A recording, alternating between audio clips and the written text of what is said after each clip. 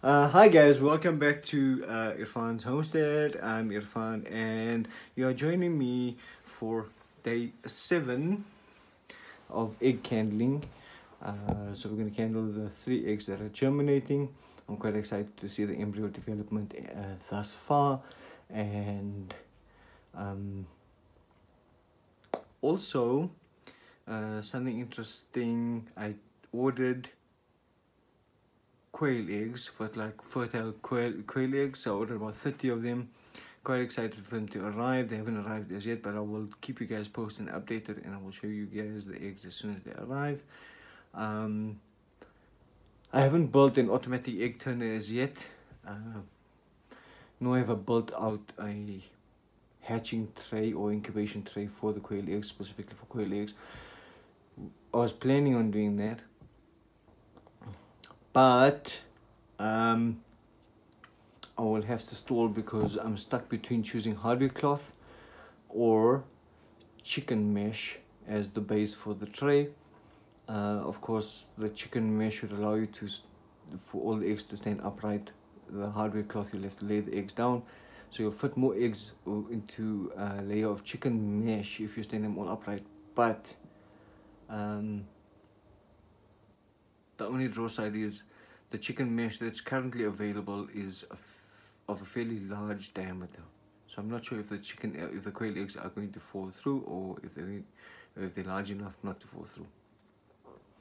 So I haven't purchased that as yet, but waiting for them to arrive. Then I'm going to possibly take one or two of the quail eggs and we'll go measure it and then select the cloth. Either that or it's just gonna go unplanned, completely unplanned, and just we'll make a plan as we go along. There's a lot of things that I can utilize. I'm pretty resourceful when it comes to putting things together and making a plan for very cheap monies. But that's the update of the quails. Also, I'm going to show you okay, after the egg candling videos, I'm going to take you through my process of how difficult it is to actually find fertile eggs in South Africa. You see, you guys overseas, like everyone overseas, I know in the States, in the USA, you guys have Murray hatcheries. You guys can buy fertile eggs of every variety, every kind. You guys can buy day-old chicks of every variety, every kind, in box loads, in boxes in box load quantities. In South Africa, we stuck with meat birds, and of course, egg-laying birds. But even with the meat birds, I mean, we aren't privileged enough to get F1 breeding stock direct from Cobb. Or F1 breeding stock directly from Ross. The way in the States you guys can order Cobb chicks and Ross chicks, or Cobb eggs and Ross chicks directly from Cobb and Ross, from the F1 breeding stock of the latest or the current, the newest generation or the newest bloodline. So with South Africa, a lot of our bloodlines are very filtered down, very watered down. Most of the time, if you're ordering meat bird eggs here in South Africa, even if you're on the grey market,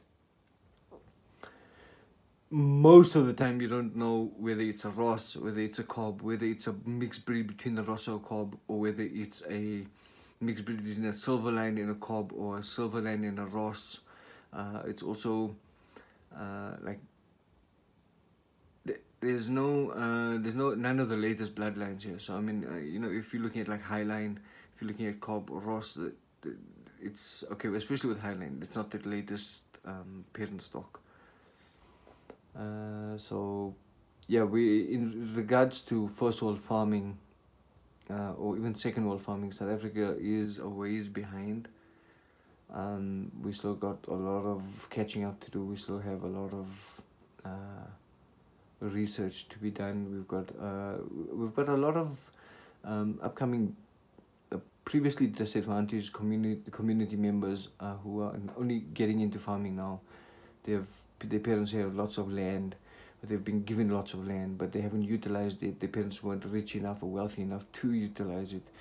Of course, farming is big money. You need big money input to get big money output. And unfortunately, with farming, it's most of the time, unless you're really intelligent about the way you're farming and what you're farming and how you're farming, that's the unfortunate truth of the matter, is that you need a large capital investment for you to make a large large profit margins every day, or large revenue every month, so you can focus on big scale instead of just small scale and just getting by and doing just the normal menial day-to-day things. That's just menial and day-to-day, and I can tell you how exciting and purposeful menial and day-to-day can get. Not very. So yeah, whole thumbs for all the upcoming previously disadvantaged black people in this country. I hope you guys get lots of capital, lots of knowledge, lots of wisdom to start farming, to utilize the land correctly, to become farmers. I mean, 5 of our top conglomerates in Southern Africa are all white conglomerates. They're all mainly white investors and white farmers who it's all one big white, a circle of white people that are supplying white people, and that's it. And unfortunately, that's the case because, like I said, for the past 500 years, black people have been impoverished in Southern Africa. Ever since ever since white people have arrived in Africa, there hasn't been like rich black people until like the last 80 years, possibly. I mean, if you look as early back as this is 200 years ago, 150 years ago, when diamonds were discovered in South Africa,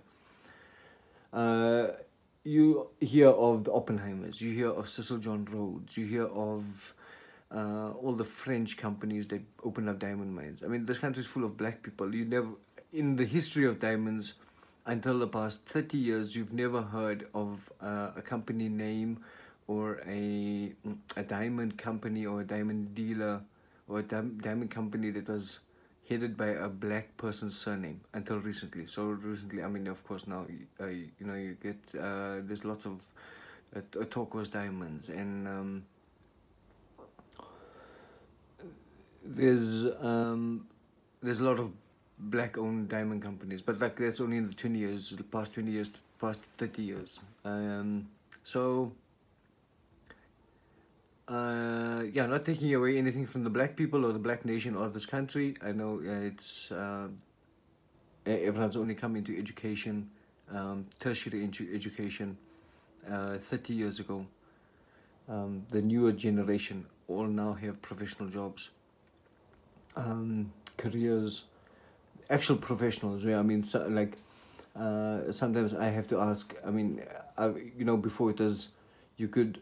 I'm talking like 20 years ago when I was growing up. You could never look to a black man to ask him for career advice.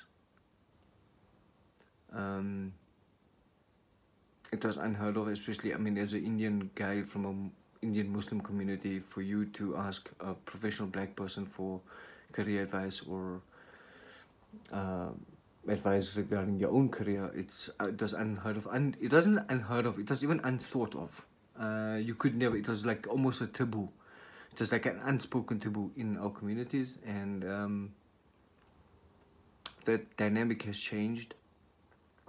It's changed so much where a lot of the black people have careers now, and they have money, and they're utilizing their money to gain more wisdom and open more businesses and start their own conglomerates and start their own groups of companies. So it's good. We're heading in the correct direction. Yeah, we're heading in the right direction.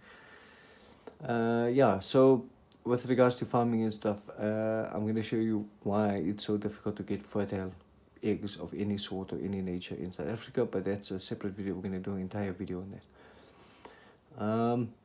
Yeah, so sorry for the long intro. Let's do some egg handling and let's see how far the embryos have progressed.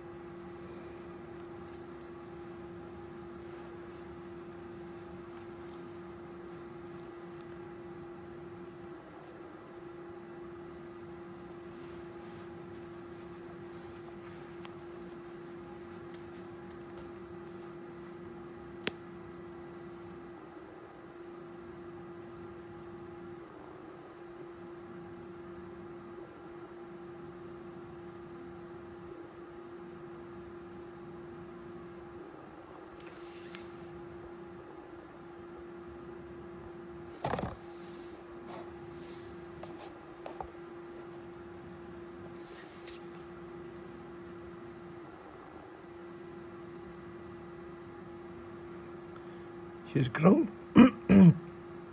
So the little embryo has grown quite substantially here. You can see how large the embryo is.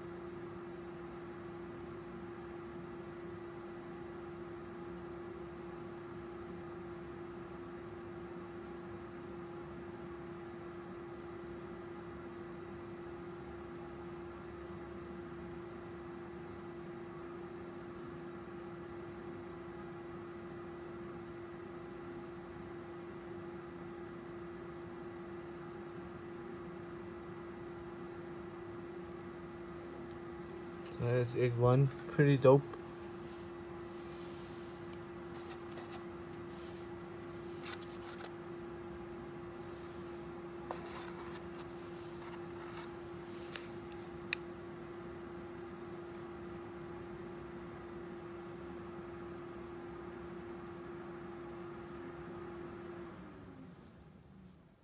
This is egg number two.